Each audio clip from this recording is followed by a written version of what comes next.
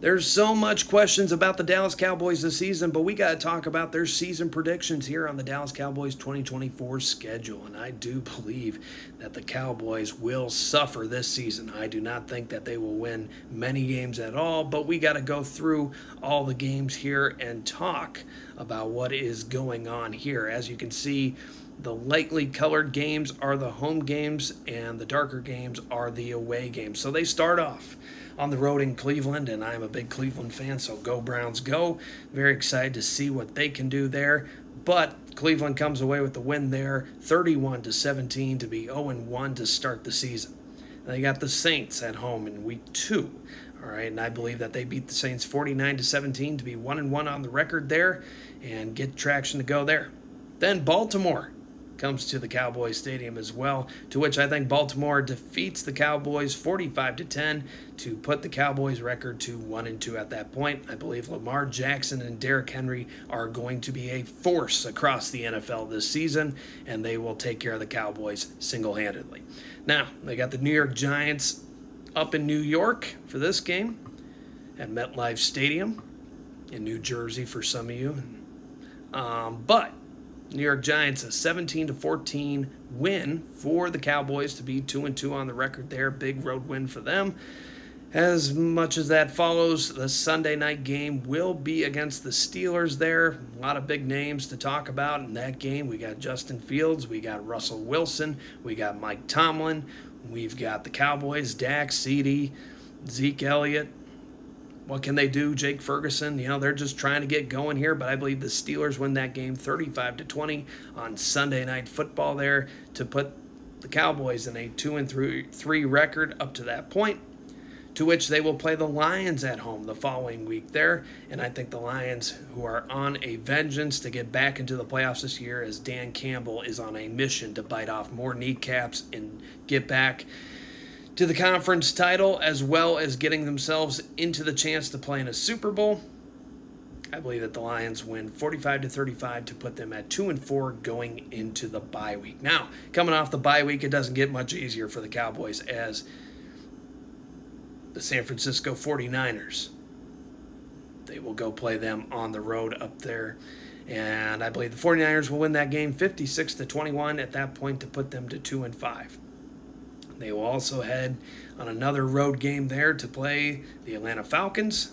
Big questions about them. Michael Penix, Kirk Cousins. What is that team about to be? Drake London, Bijan Robinson, Kyle Pitts. I mean, they look like a stacked roster. So many questions about the Falcons. We will talk about them later on. But I do believe that the Cowboys come away with a big win there, 49-14, which will put them to a 3-5 record up to that point. So at that point, we talk about the Eagles at home in a big game there, and I do believe the Eagles win on a walk-off field goal there that will put the Cowboys to a 3-6 record up to that point.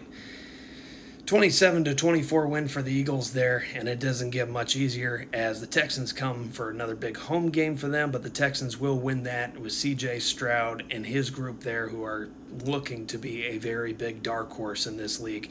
And the Texans will win 49-21 to put the Cowboys in a 3-7 record up to that point. Now, they got to go head out on the road to play the Commanders, to which I think they will beat the Commanders 35-20 to put them to a 4-7 record. All right, and at that point, they're going to come back home and play the Giants again, which they will beat the Giants 27-21. I think they have the Giants number this year. I have not really the biggest ambitions for them to take care of business there, but it'll be back-to-back wins for them, and it'll be interesting to see how they can respond up to this point, because the schedule doesn't get much easier going ahead. Do believe the Bengals will take care of business there, and they will be 5-8 at that point of the record. And then the Carolina Panthers, an organization of very much question marks this year, with brand new head coach Bryce Young, Xavier Legette, and many, many more players on that defensive line to talk about. But with that being said, I do believe that the Cowboys take care of business on the road, 27-14, and improve their record to 6-8 up to that point.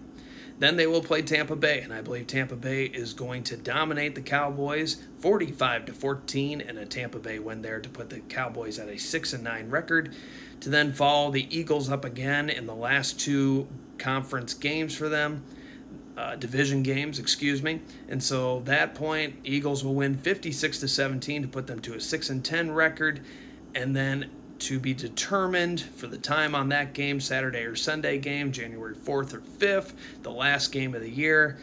The Cowboys will play the Commanders, and they will take their loss to the Commanders 31-28 to put their final season record at 6-11.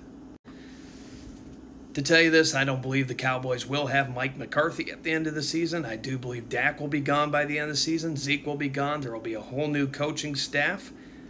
Who will be the next coach of the Dallas Cowboys? There's been talks of Coach Deion Sanders. There's been talks of Coach Belichick. I don't know who the next man up to take over that job is, but just know that the Cowboys are going to be a different organization going into the 2025 season than you're looking at now. And I believe that this year they're going to tank. I really do. I don't think the Cowboys have much ambition. Their free agency showed not much ambition to get better. And so it's going to be a tough year for Cowboys fans. So just ride the wave with it. Enjoy what you got right now with what you got with Dak Prescott. Obviously, Jerry's not going to pay people. That being said, it's going to be a new team in 2025. So this 2024 season, you're looking at getting yourself closer to that first pick of the draft.